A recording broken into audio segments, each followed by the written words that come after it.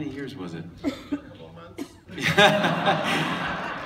The question was how I came across the script, and it was we went to Kenny with this idea and just had a little discussion with him. John Krasinski and I did. It was like 7 years ago. No, it was 3 years ago. Is that it? 3 years ago? Maybe 5.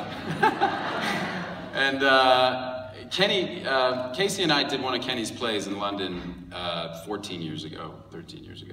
And Kenny's our favorite writer, and originally the idea was for me to direct this movie, and I think John was going to be in it, and then I was going to be in it, and then once I read a very, very rough draft, it was about 4,000 pages. I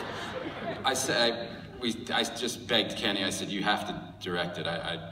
You should really direct this." And he eventually saw the wisdom of my thinking, and then I was going to be in it, and Kenny was going to direct me in it, and in a really bizarre and atypical kind of fit of generosity, I gave it to Casey. I immediately regretted, and basically it's one of the best roles that I've ever seen, and I thought Casey was busy. Basically what happened was I had a full slate, and I wouldn't be able to do this movie till next year, and they could go last year with Casey, and I didn't want to get in the way of a great movie getting made, and I had already said to Kenny, I will not give this role up to anybody except for Casey Affleck, and Casey instantly took the role.